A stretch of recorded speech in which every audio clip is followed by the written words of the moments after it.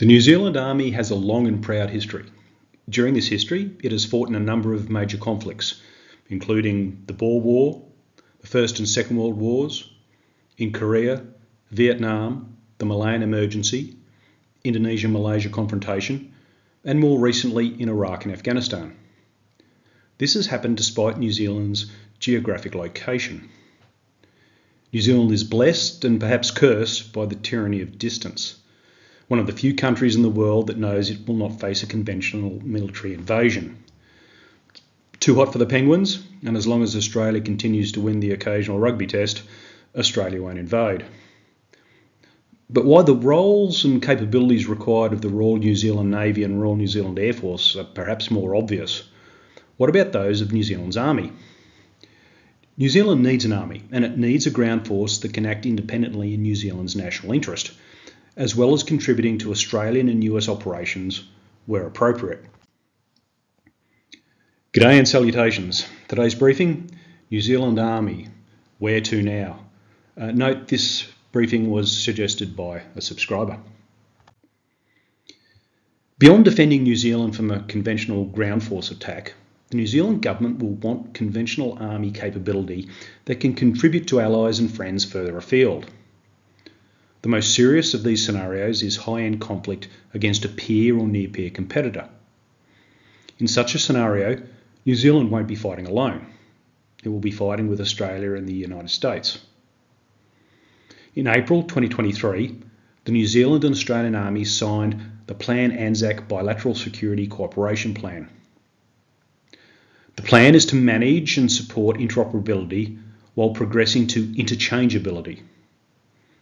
A key element of this plan is for New Zealand to field a motorised infantry battalion group within an Australian Army brigade, itself within an integrated American, British, Canadian, Australian, New Zealand division. Apart from high-intensity conflict, the Army also needs to contribute to New Zealand's humanitarian assistance and disaster response missions and regional stabilisation missions within this large area of strategic interest.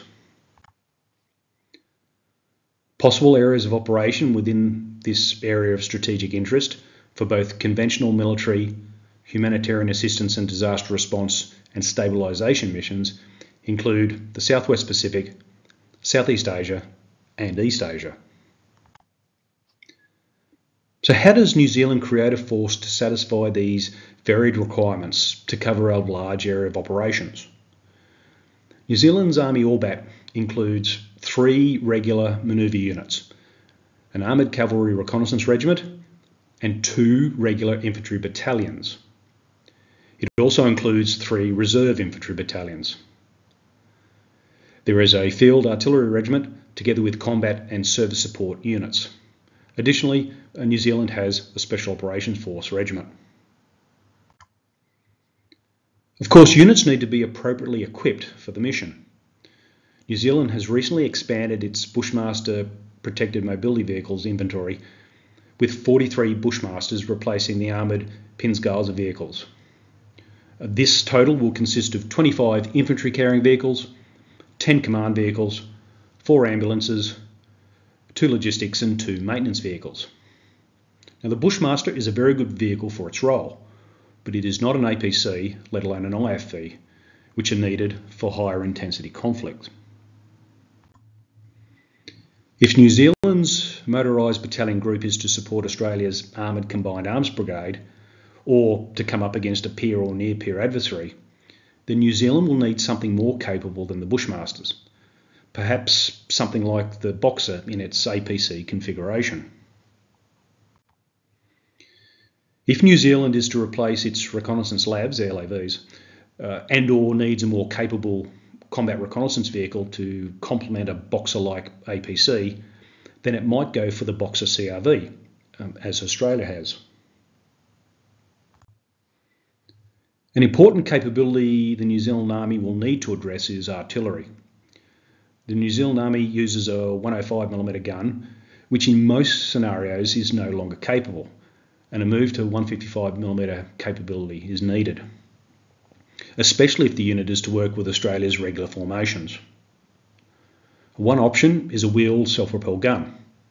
While initially more expensive, it needs less crew and is more survivable than towed guns. This, of course, would fire the same rounds as those used by Australia's 155mm guns. The Army also needs some form of kinetic air defence. It doesn't need to be expansive, not even to the range of Australia's NASAMS, but certainly at least a very short-range air defence capability, such as a MANPAD system. Finally, given the expansion and use of UAVs and drones in conflicts, the New Zealand Army will need to bring into service a non-kinetic anti-drone capability. This capability could be vehicle-mounted or a man-portable system.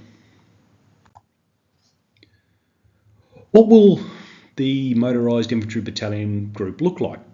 Well, according to New Zealand's Ministry of Defence, the current framework structure for this formation to be part of an Australian motorised brigade will be as follows. 2 motorised infantry companies and a reserve light infantry company. As detailed by the New Zealand Ministry of Defence, this formation doesn't mention an artillery component, but if there is one, it would have to be the towed 105mm guns currently in service.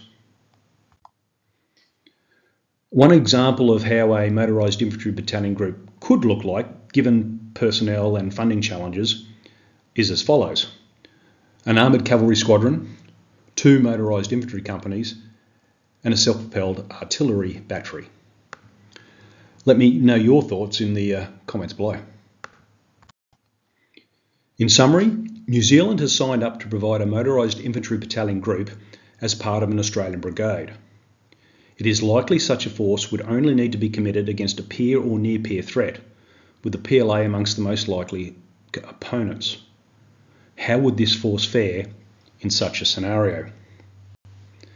That concludes today's briefing. Thank you for watching. Happy to take suggestions for future briefings from subscribers, so please subscribe, like and share. Until next time, Vale Decero.